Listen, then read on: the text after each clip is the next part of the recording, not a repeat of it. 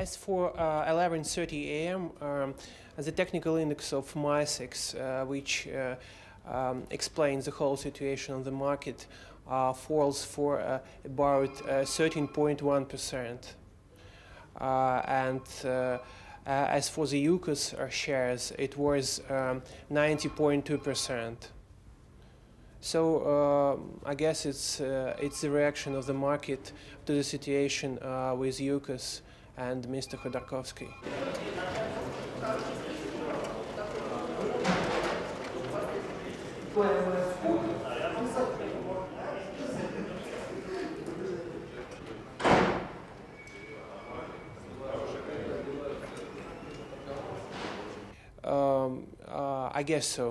I guess so.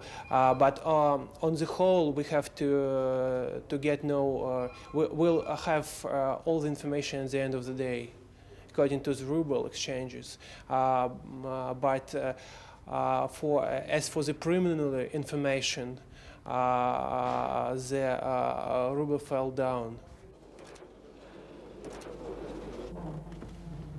Добрый день, здравствуйте. Бизнес. Причем хотел бы обратить внимание, что было бы полезно и было бы